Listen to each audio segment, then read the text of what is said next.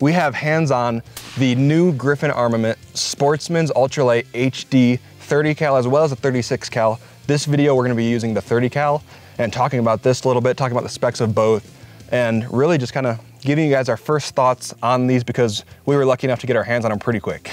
So starting us off, I wanna go over some of the specifications.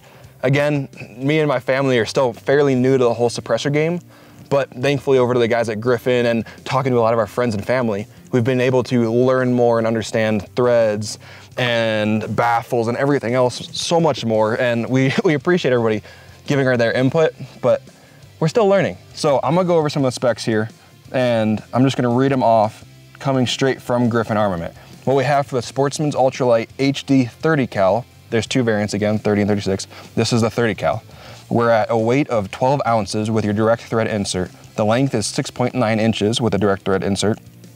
It is hub compatible, so when they say that, it's a 1.375 by 24 thread pitch for the rear mount. So right here, this mount, they of course have their proprietary muzzle brake that you can get a mount for and it screws onto any of your guns, which is incredible, but also they have it now so you can, whatever system you're coming from, if you have different cans already, this system will have an adapter for it so you can use it across your guns without messing around with different muzzle brakes, without messing up anything that you have already on your guns. It's pretty slick if I do say so myself.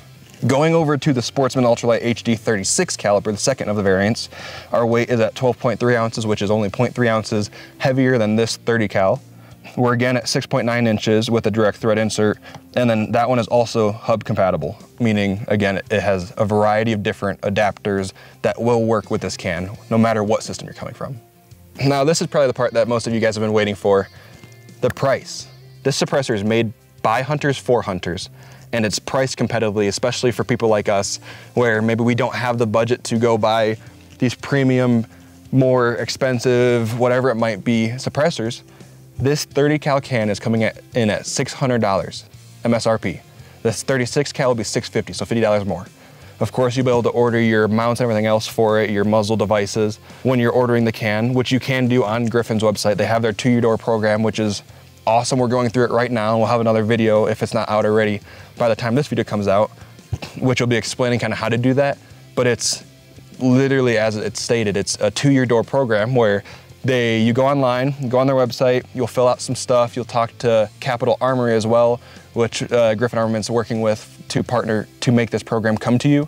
And after going through the couple easy steps that they have, your suppressor gets dropped off at your door with a signature required.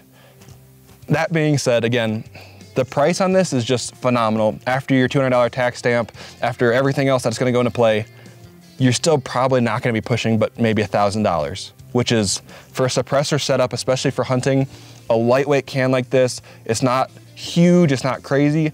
The sound suppression on this can is amazing. We've shot it. This is our 300 Win Mag. This is Aubrey's, let me rephrase that. This is Aubrey's 300 Win Mag. We call it Winnie. We've got our Cabela scope on here. We're getting it all ready for Alaska for our DIY moose hunt. If you guys wanna see more on that, we'll have more coming at you very soon if it's not up already.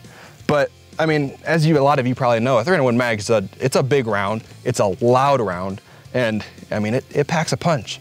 But with everything we've tested, with everything we've done so far, this can not only reduces your recoil, of course, because you have your muzzle brake, including your baffles in there, which will help with recoil, but also, not that everybody will agree, but this can will bring it down to an ear safe level. Because if you're shooting a 300 Win Mag, especially if it's multiple times, setting it in, whatever it might be, you can damage your ears very quickly. This not only makes it to where you're not gonna damage your ears. We've been shooting it for a while now. I haven't used Ear Pro. I'm also probably going deaf from when I was young, shooting guns without Ear Pro for a while there, which I don't recommend. Wear Ear Pro, wear Eye Pro. Stay safe whenever you're shooting, whatever you can do to avoid any issues for yourself then or in the future, I recommend it.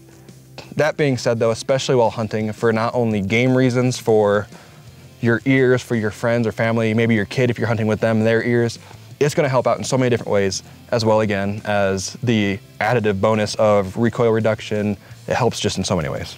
So that being said, that's pretty much all the tech specs and our kind of first review on it. We're gonna take this can to Alaska with us, Aubrey and I, and we're gonna put it through the field test.